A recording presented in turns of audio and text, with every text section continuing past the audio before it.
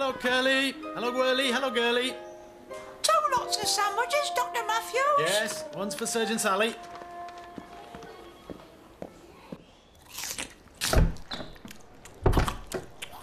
Two lots of sandwiches, Dr. Matthews? Yes, one's for Surgeon Sally. Oh, Sally, I brought you some sandwiches. I came in here for a new mask, not sandwiches, Dr. Matthews. Oh, you mean you won't have time for lunch, Sally? Lunch is for wimps. Oh, well, you won't be wanting your sandwiches then. What? Pampas grass. Oh, yum, yum. Well, Sally, if you can't make lunch, why don't you let me take you for dinner? I'm working late this evening, Matthews. Anyway, dinner's for wimps. When you've finished your sandwiches, perhaps you'd like to get back to work. Oh, I wish Sally would think about something other than her work. Turnip and mustard. Oh, yum, yum. Oh, What's the problem, Ted? it's Owl here. He lives on his own. In a ward all by himself. Never goes out. Not even to the shop. And now he's off his food. Yes. It's a real emergency.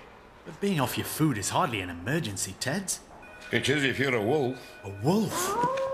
Off his food? Get him into intensive care immediately, Kitty. Until we know exactly what's wrong with you, Mr. Wolf, we'll need to keep you in this room. Suits me. I don't want to be in the ward. Oh!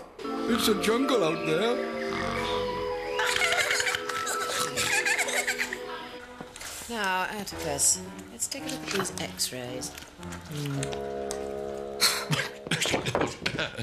Yes, right, Sally. There are the ribs, the backbone. Don't like the look of that dark mark in the stomach.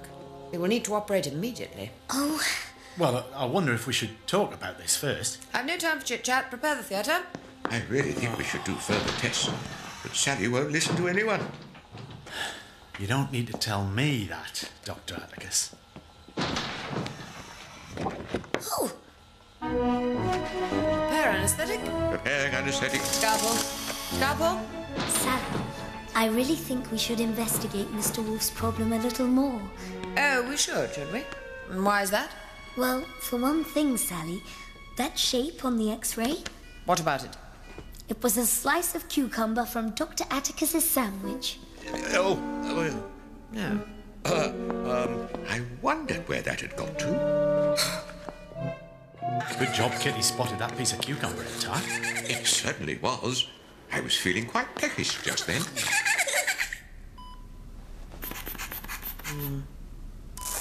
I think it's time we moved you into the main ward, Mr. Wolf. Out there? With all those animals? I know what you mean, but we need the room. Besides, a bit of company will cheer you up. I don't want company. Don't want cheering up. I just want some peace and quiet. Yeah, well, so do we. That's why we're taking you into the main ward. And then we can get some lunch. Oh, Right, it's all built. Now, who's going to try and blow it down first? Me! Okay, Whirly, then Curly, then me.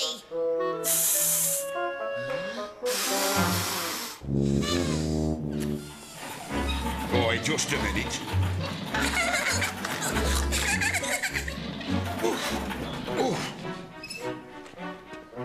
Oh, you're useless, you lot are. But you can blow it down. Easy peasy. Go on, then. Why, I'll huff and I'll puff and I'll blow that house down, you watch.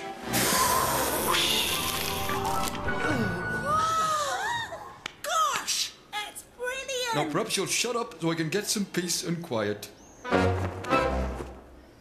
I wonder if Mr. Wolf would like asparagus or parsnip in his sandwiches. Probably neither. Howl, howl. Mr. Wolf to you. Mr. Wolf, we built a new house. Bet you can't blow this one down. Go away, I'm ill. Anyway, I'm a wolf. You're supposed to be afraid of me. But we like you playing with us, Mr. Wolf, and we built a house you'll never blow down. Rubbish. I can huff and puff and blow any house down. Not this one. You watch this.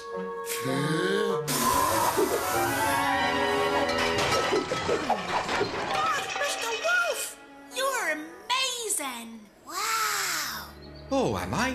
Now go and leave me in peace.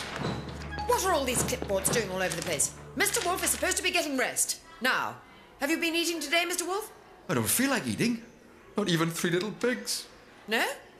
Things are bad. Potato and watercress sandwiches? No, I don't think Mr. Wolf would like these either. That's good. How do you feel? I do feel better. Don't know why. Especially with those piglets bothering me. Funny piglets usually run away from me, like everyone else. Oh, the piglets love you.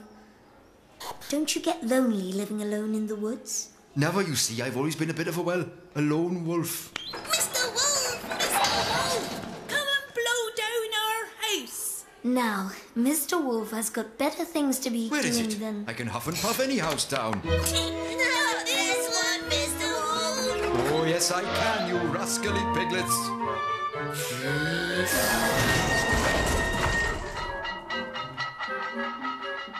Oh, well done, Mr. Wolf! You're a hero! Easy, nothing to it. And by the way, why don't you call me Howl? That's my name. Actually, nurse, I'm feeling a little peckish. Are you, Mr. Wolf? How? Well, I'll go and get you a sandwich. Perhaps potato and watercress. Oh!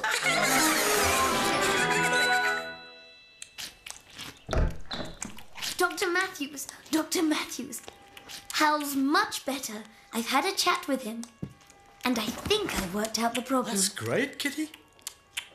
You know Hal's always been a lone wolf. Well, now that he's found out what it's like having friends for the first time, he suddenly feels better. Oh, Rubbish. What's wrong with him is something medical. no. In that case, why is he asking for a potato and watercress sandwich? Oh. Hello, Mr. Wolf. Howl. Hello, Curly. Got any more houses you need blowing down? We have, but this time even you won't be able to do it. Just you watch me. Just you watch this.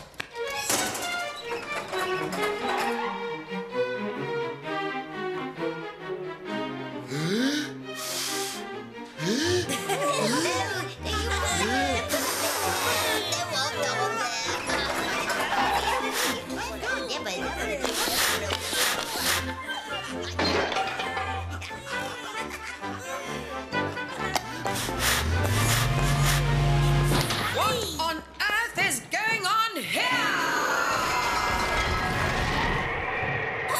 Sergeant Sally, you're the greatest.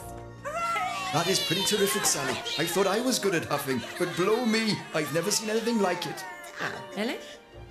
There's nothing, actually. Easy. Hardly had to blow at all.